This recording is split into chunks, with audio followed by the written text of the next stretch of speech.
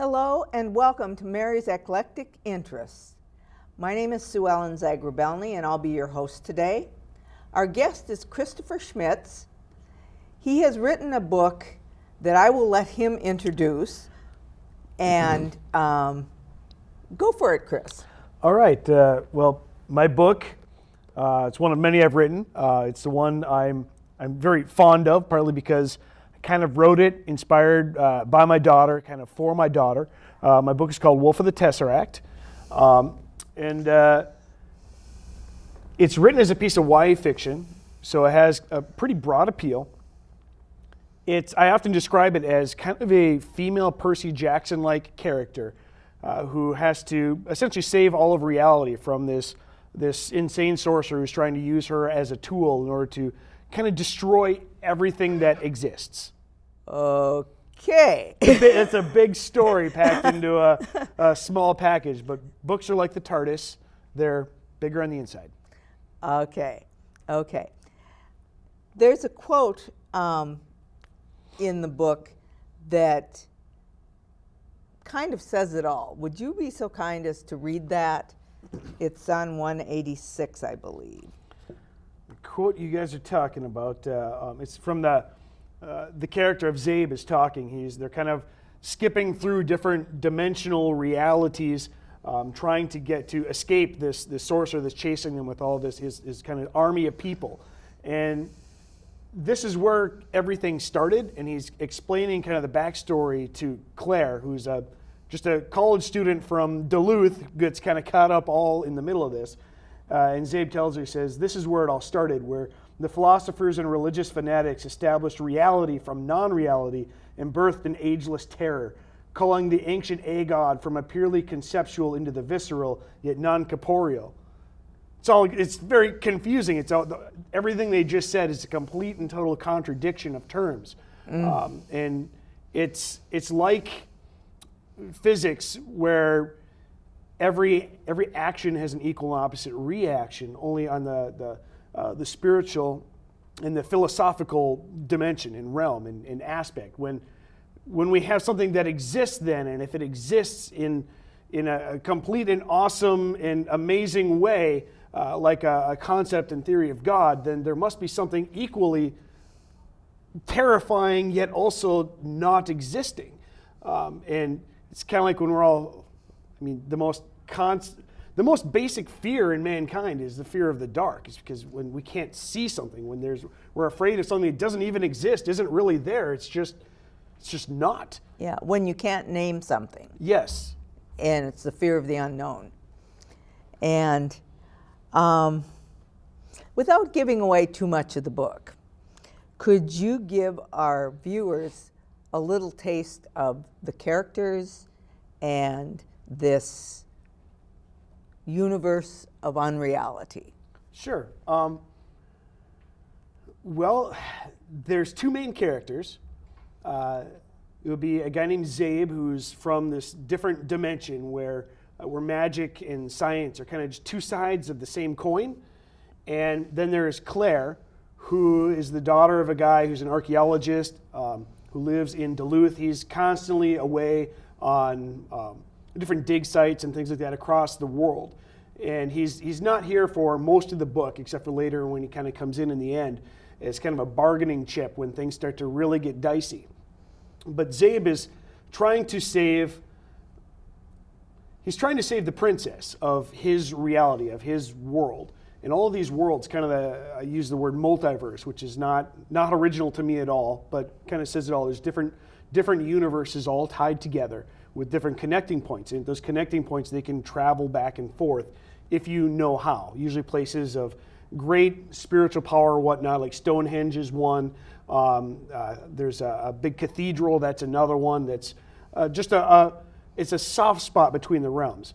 And so when the princess, who's the person that Zabe is actually in love with, is kidnapped by this sorcerer, and the sorcerer knows that he can use her to end all of reality. But he also knows that the sorcerer, as much as he's a religious zealot and wants to do that, he's also extremely selfish. And rather than just going and kind of fulfilling his commission to destroy everything, He wants to rather conquer everything and mold all of reality to his own will. And to do that, though, he's going to need to get access to this secret place within where they hold kind of all of the universe's vast magical items and things that, whether they're weapons or whether they're just tools that he can use to remold and remake reality. He can't get in without the princess's bloodline, without her kind of her fingerprint and her I guess her will as well. So you can't kind of trick her, or like in the movies, chop off her hand and use that as a on a handprint scanner type of thing. And she's like, I'll never ally with you. I'll never help you. And Zabe knows that because he and the princess are very close. But there are also all these different variants of the same people. If you're from the Prime, you have different copies of yourself in all the different dimensional realities. And there's only one of the princess, and that happens to be Duluth's Claire Jones. And so Zabe goes back. He slips away to Earth, even though almost all of the rest of his family has been sacrificed, and is in order to prevent this big incursion of this army that comes against the military, the royal family of the Prime. And so he sneaks away, and he is able to get to Duluth. And of course, he comes up and goes, "Claire, you don't know me, but I come from a different dimension in reality. Come with me if you want to live." And she's like, "Okay, I'm going to call the cops now. You better leave." And so he eventually has to kidnap her because Claire has been seduced this whole time by this famous movie star. And so she's kind of living the dream with this this Americanized princess story, maybe, where you've got this famous celebrity that has picked you from some unknown reason, bumped into you on the street, turned out that was a half sibling or something like that to one of her friends in high school, and that's how she got to know him and began a relationship with him. And so this has been a long game by the sorcerer for many years. He's been impersonating the celebrity. Okay, that was something I didn't pick up on, but I'd like to go back to the copies in the various realities. So if the copy in one reality does something, does that affect the copies in all the other realities? Yes and no. In the Prime is kind of the main dimension. And I describe it in the book when Zabe is trying to explain it to Claire, because she's looking for reasons why this is all crazy and I should turn around and run away, and two, because it's also very interesting. I'm kind of interested in knowing about it. So I describe it as if it was a gem, a Tesseract, which is essentially a cube within a cube connected at the vertexes. So that creates a total of 30 different planes, and each of those planes represents a realm of existence. Okay. But then there's 31 dimensions, because the main one is the Prime, which would be the actual substance of the gem itself. And so on the Prime, for example, Claire, she's a variant of Bethia, who's the princess that Zabe's in love with. Okay. And she's very stubborn, she's very strong-headed, but she's also very noble and very proud. And all of her best traits comes out in Bethia. So the Prime is connected to all the different variants that might exist in the different dimensions.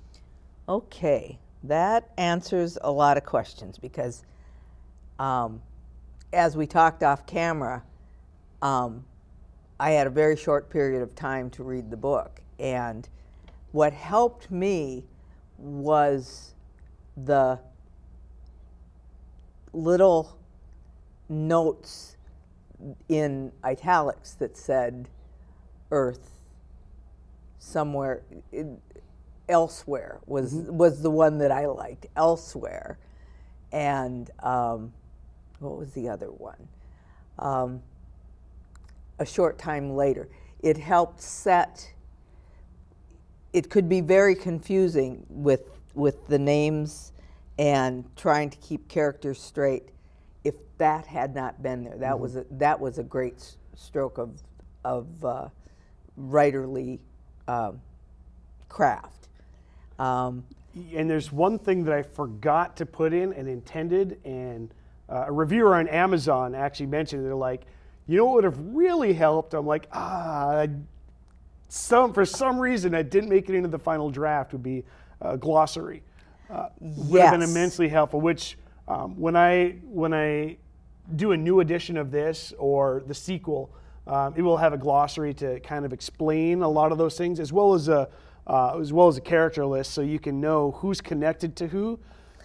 Yes, that was the first thing that I looked for, and it wasn't there, and I thought, okay, I need to make a map. So I was sitting with my computer and the book open and going through the various parts that I had read and said, okay, this person is related to this person. And I think it would help your readers a great deal when you do that. I'm sure it will, yeah. Talk a little bit about, this book is not overtly religious, but it is very spiritual. Yes. Can you talk about what informed you to do that with your book? The book is almost an homage to Madeleine L'Engle, who wrote A Wrinkle in Time. Yes. One of my all-time favorite authors. And in A Wrinkle in Time, if you remember, it was Mrs. Who's It, Mrs. What's It, and what was the other one's name? Drawn a blank, but the other woman who's taking the children on this journey, and they used the Tesseract as a way where they were traveling across the dimensions. And so this is a bit of an homage to that, even though the word Tesseract has become very popular because it's an item used in the Marvel Cinematic Universe. So it's been in a lot of different sci-fi superhero movies. But Madeleine L'Engle wrote a line and I'm going to butcher the line because I can't quote it exactly, but she wrote something to the effect of when the children are going through and they're just amazed, they're like, oh man, we were like taught in church and Sunday school that, I can't believe that aliens exist and that these things are out there. And one of the women said to the children, you think an amazing and super creative and all-powerful God would limit his creation to just people?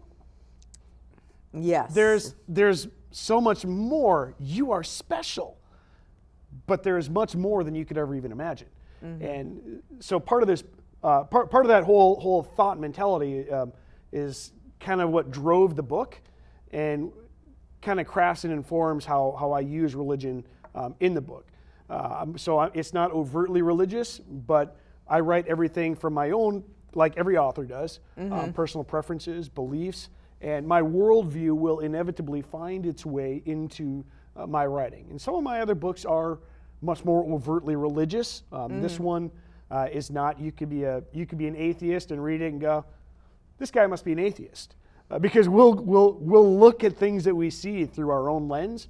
But if somebody said, oh, this guy used to be a youth pastor in whatever church, they'd be like, oh, yeah, I can see that in reading this now.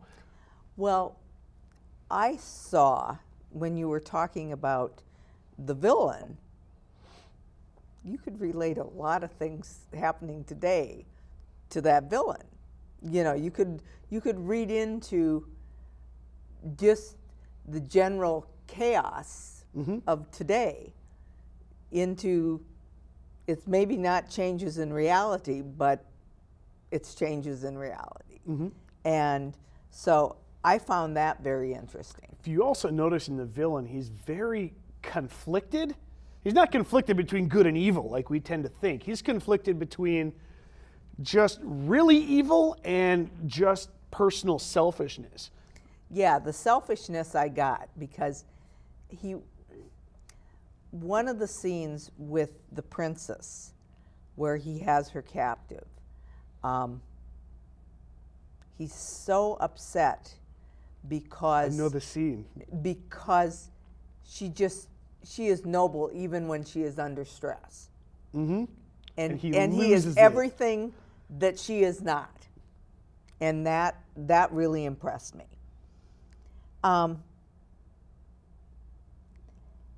There is a line that talks about her as the daughter of the architect king. Tell me about that. The architect king is kind of this idea of a overall grand creator. I enjoy Madeline Olengo. There's a lot of other authors that I also enjoy greatly. Off camera, we were talking a little about C.S. Lewis. The Architect King is kind of an Aslan type of figure. Okay. Only unlike in The Lion, Witch, and the Wardrobe, we don't have this lion that rushes in to save the day.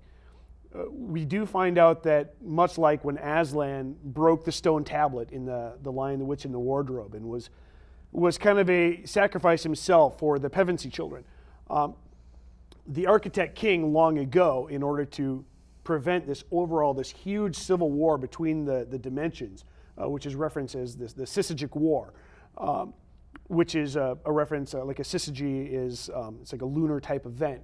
And it's during these lunar events that people are able to access the different dimensional realities. So he sacrificed himself to these two guys that are called the Brothers of the Apocalypse. It's Nithogr is one of them, who's the chief villain. And the other one is his brother Basilisk, who is, after the Syzygic War, suddenly becomes extremely torn by something that isn't really clear in the book, but we'll get fleshed out a little more in books 2 and 3. I'm intending this to be a trilogy, and book 2 is almost done. Should be done within a month or so. I should have the first draft completed. But when the main characters are fleeing Nithogr and are kind of traveling between the realms, they're almost caught, and so they have to jump blindly wherever they can get, and they wind up in Basilisk's dimension, where he is the ruler. It's the homeland of all this evil race of people that are chasing them. Some can shapeshift, some have abilities like the X-Men to be able to do these crazy things, like the one guy who can use fire, and he's throwing fireballs, and he's really kind of a neat character. But when they wind up trying to not be seen, but they get caught by Basilisk and actually are brought to his castle, where this is like the most important piece in the universe, and he just lets them go. And they're wondering what's the deal. Well, it turns out when they're there, there is a statue there, and Basilisk has, kind of as the name implies, the ability to turn people into stone.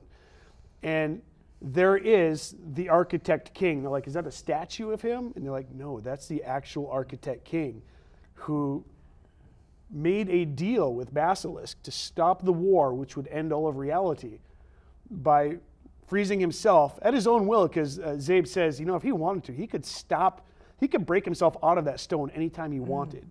But there is a timeline, and there's kind of a prophecy about when that will happen. And all of this is an internal conflict and struggle with Basilisk, which is shown by when they walk around, he's got this statue garden full of his conquests of the past. And in between that are all these different game boards, very, very much like a chess game. And all he does to pass the time, and has for decades, is literally just play chess with himself. And none of the games ever resolve, because he's a master strategist, but he can never bring himself to end the thing. Even though that's his religious devotion is to the Shlogath, the Agod, the opposite of all reality. It's my religious devotion is to end everything, and yet I can't bring myself to do it. And because you don't know what that's going to be. Exactly. He's too afraid to take the next step, and too afraid to admit that he's afraid. So, so even my villains have kind of some deep internal flaws about them. Well, that's what makes them interesting villains. And relatable. Yes, because if they were perfect, they wouldn't be interesting. Can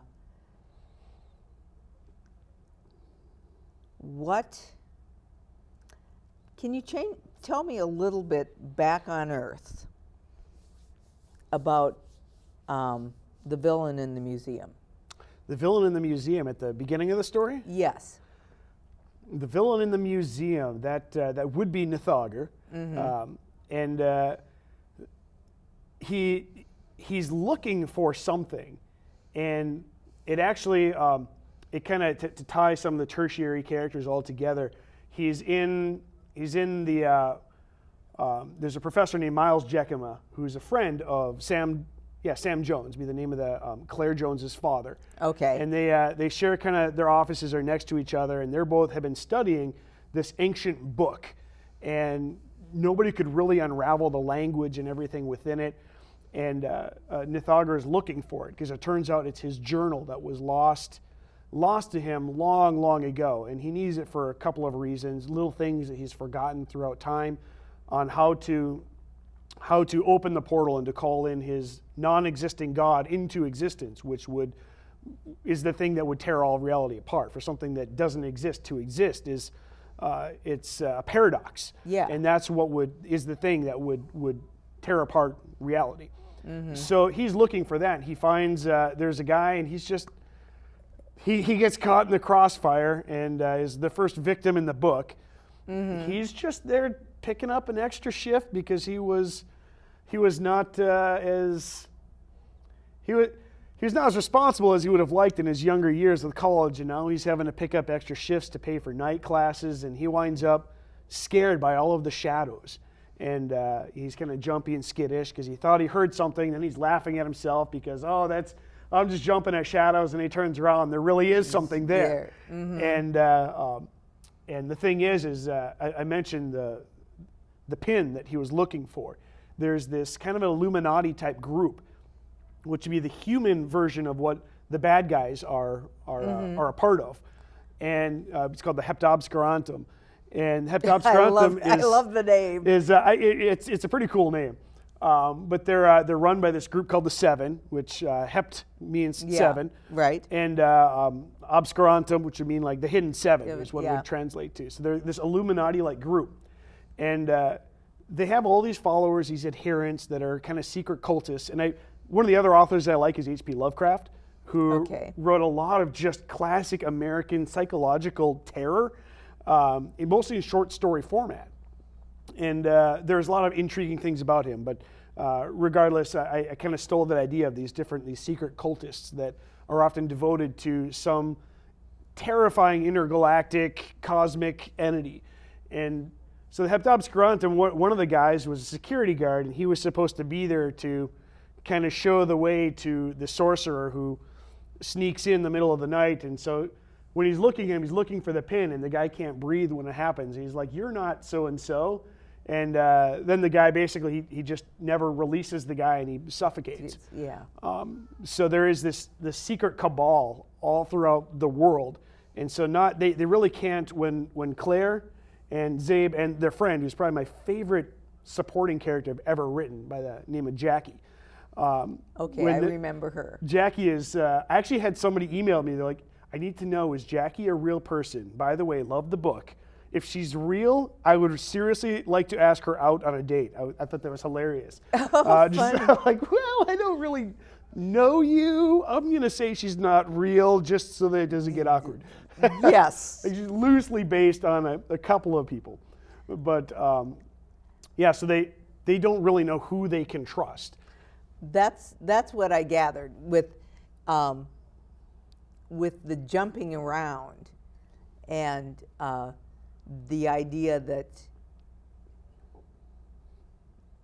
none of this looks real. You start doubting what your reality is, that's real. That's the thing that I found the most disturbing isn't the right word, but unnerving? Unnerving. That's a really good word. There's the scene when she begins to doubt her own sanity.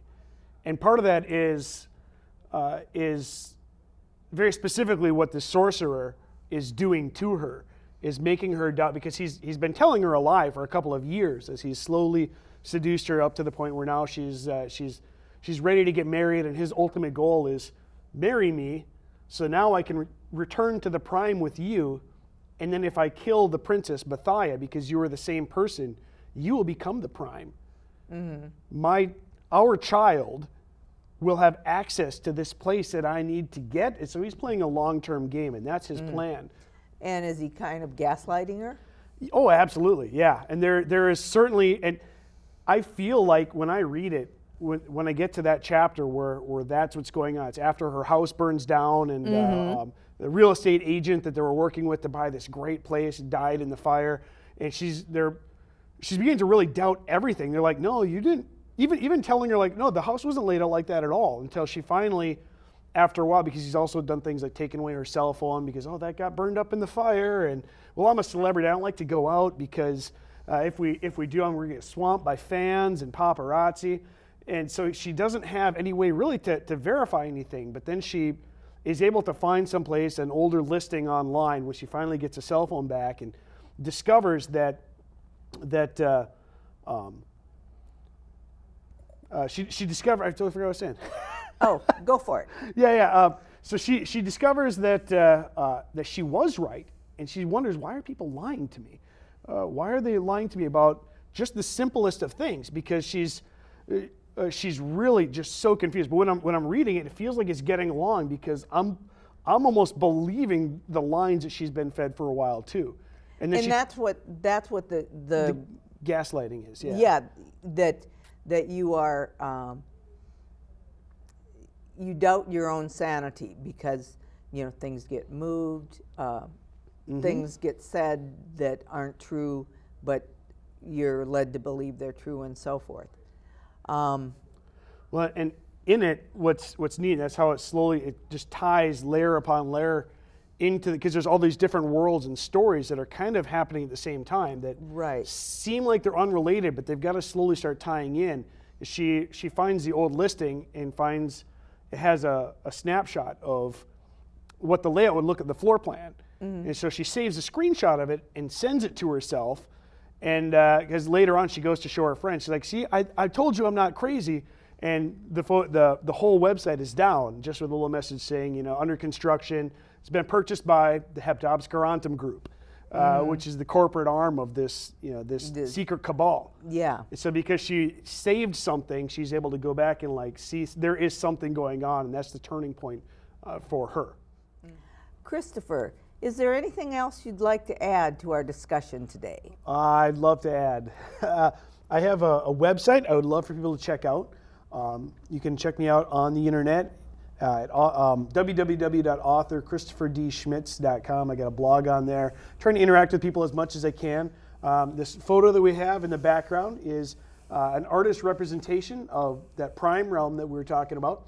I have a kind of a prequel comic book coming out.